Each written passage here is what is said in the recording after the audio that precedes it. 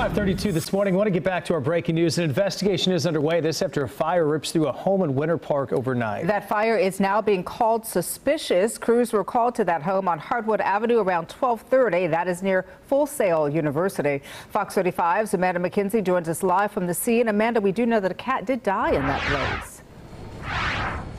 That's right, and it's just tragic to think that there was a cat that died, but this has been ruled a suspicious fire. So investigators are on the scene looking into what caused this fire and who may have been behind it. You can take a live look right now and see that the two cars in the garage are really scorched, and they believe that's where the majority of this fire originated. And they said when they arrived to the scene that about 70% of the home was engulfed in flames, that fire spreading very quickly. Now, one reason why we can't show you the other side of the house right now is because a lot of curse words and graffiti were marked and sprayed along the house's exterior. So that is going to be part of the investigation here. We also saw some dogs sniffing around as part of the investigation. This call came in around 12:22 a.m. and firefighters are still out here, some sifting through some of the items inside the home. The family obviously very distraught and upset, but fortunately the family of three were able to get out of the home